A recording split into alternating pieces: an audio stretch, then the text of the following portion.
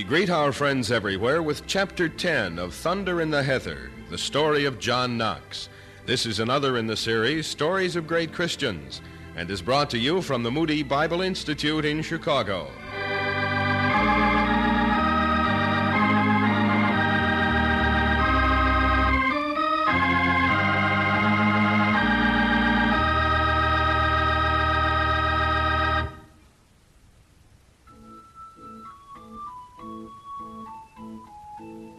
Mary Tudor was on the throne in England. She was the first woman to rule in English history. Because of her persecution of Protestants, she was later called Bloody Mary. English Protestants were already grasping the severity of Mary's rule. For some, it meant the stake. And to make matters worse for John Knox, he had published a pamphlet which condemned her rule. This ignited the Queen's wrath to an even greater degree. John was urged to flee to Dieppe on the continent with English exiles until the storm blew over.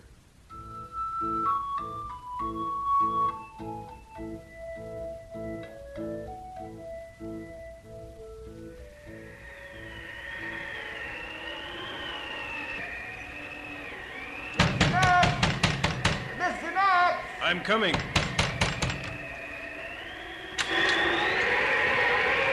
Oh, what weather!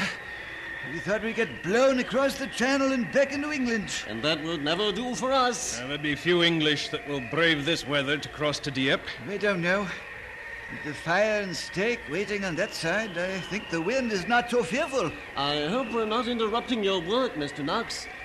I see you've been writing. No interruption. We brought you the mail.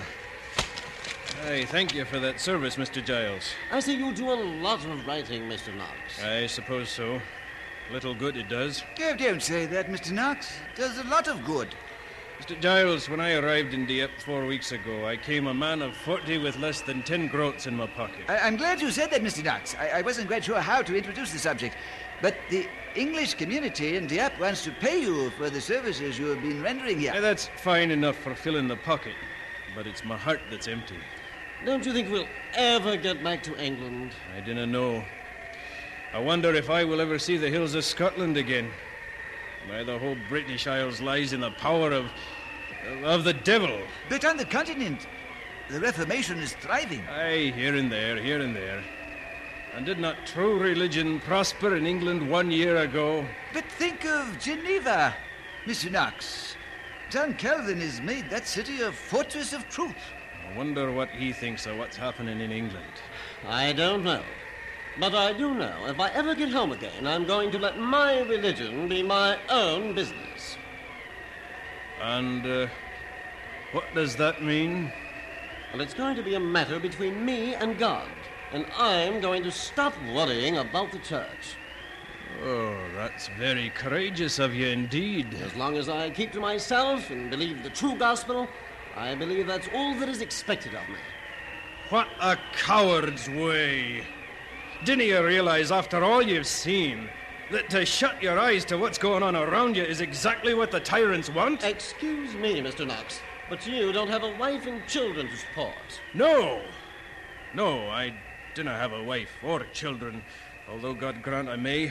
But yours will be a poor excuse for you when in the day of judgment you try to shelter yourself under the plea that although you have done nothing to resist the enemy, you've secretly disliked him all the time, keeping to yourself. What God will ask you in the day of reckoning is, what did you do in the battle against idolatry and corruption? It's action that God demands. And here I sit. Oh, you must not feel that you're doing nothing, Mr. Knox. So much writing has come out of your pen, and such a ministry of preaching to the community here. All the same, it's nothing. I'm out of the battle here, and I didn't know what to do. He's good enough at telling other people. Never mind that. I know a man like you won't be long in finding out what to do, Mr. Knox. We must be leaving now. I thank you for the mail. And the visit. Good day to you, sir. Good day, Mr. Knox. Good day.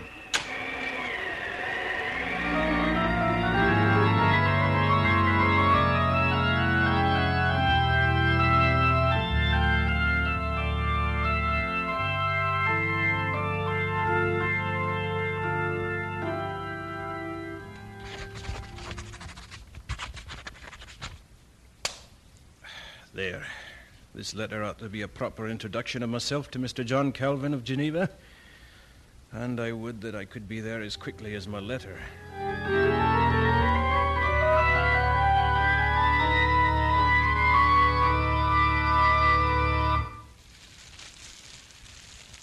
Shall I put a little more wood on the fire before I go, Herr Calvin?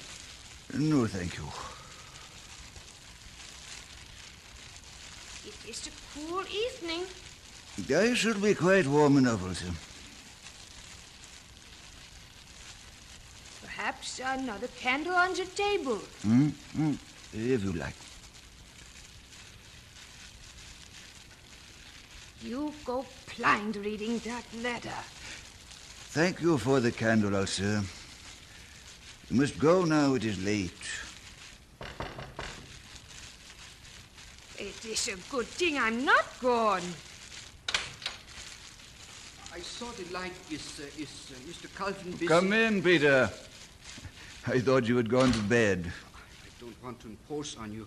You've been so kind to me already. Not at all. Sit down. When I fled to Geneva from Saxony, I had no idea I would ever meet you, sir, let alone be offered the hospitality of your house. But I'm interrupting you. You are reading a letter. Not reading. Puzzling over it, Peter.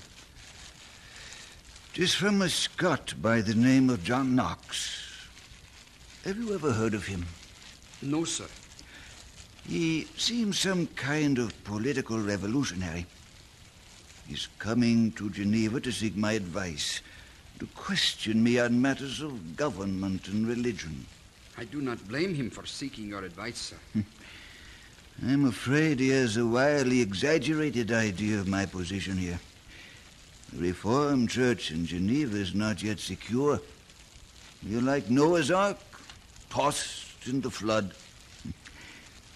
But Mr. Knox believes us to be without problems. Perhaps he can be of help to us? I doubt that. His letter concerns his own country of Scotland. He seems inclined to revolution. And this is no time for me to lend support to an erratic Scottish firebrand. Does he say in the letter what questions he wants to ask you? Oh, yes. He wants to know if a woman can lawfully rule a kingdom, and if it is permissible to overthrow by military violence magistrates and authorities who enforce idolatry. He asks, to which party must godly persons attach themselves, to Christian nobility or to an idolatrous sovereign? They do not seem like questions that can be quickly answered. That is true. And I have more problems of my own than time to solve them. However, the man is coming from a far land, and I shall have to see him.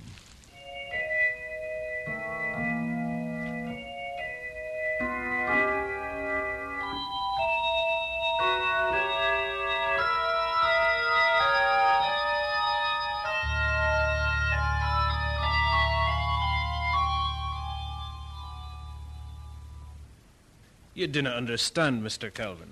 These questions that I ask you are not for writing down in a book with the answers beside them. I need the answers to know what to do. I realize, Mr. Knox, that your country is in conflict, as is the realm of England. The Word of God gives the command for Christians to be subject to authority. But what if the laws of the rulers are opposed to the Word of God? Then one must obey the Word of God. But still, one must act peaceably to the ruler. But does a man act peaceably to a murdering lion, devouring the lambs of the flock? We do have examples in Scripture where God has directed men, according to his will, to rise against their rulers. But this must be done in the full knowledge of the will of God. England is ruled by a Romanist and a woman. In Scotland, we have no ruler, only the nobles fighting among themselves for power. The heir to the Scottish throne is a mere lass, and when she reaches her maturity to claim the throne, is it lawful that a woman should rule a kingdom? It's black enough to think of in England, but to see skirts draped over the throne of Scotland, and all these women destroying the gospel of Jesus Christ and demanding obedience due to rulers, I cannot think this is right. But it is important to exercise caution and reason, Mr. Knox. I do not understand. Can a soldier in the midst of a bloody battle reason? Can he be cautious? No, he must strike out or be destroyed. Now, I'm not thinking of bodily safety, Mr. Calvin. It's the gospel that will be stamped out if men dinna act. As long as the actions are the result of earnest prayer and the deep searching of the soul, not rash. I have worked years to preach the gospel in my own country and then in England. And I have seen those labours destroyed. Until now, in the whole British Isles, there is less truth preached than when I was a lad, listening to the story of the burning of Patrick Hamilton. Why, there have been such burning since his time. His name has been lost in the names of hundreds more. You would not think me rash, Mr. Calvin, if you'd seen what I have seen. Perhaps not, Mr. Knox. And I pray that God will use all your efforts and energies to his good.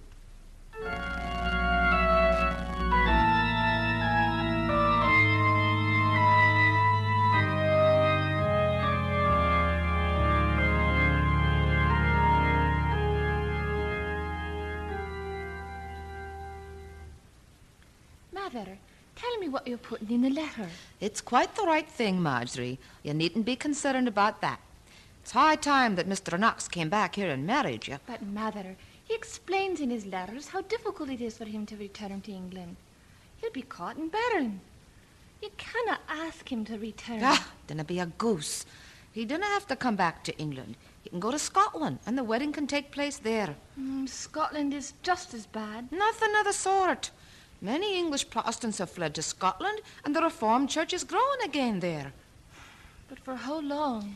In my letter to Mr. Knox, I've explained the whole thing to him. I've told him that since the mother of the young Scottish Mary is ruling now, she dinna dare oppose the Protestant party in Scotland, even if she is a Romanist.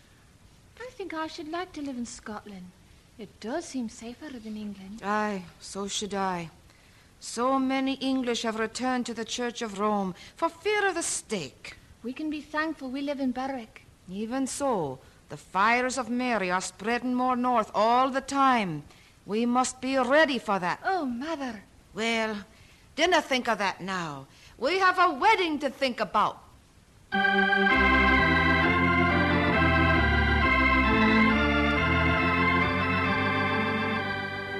And so we conclude Chapter 10 of Thunder in the Heather, the story of John Knox.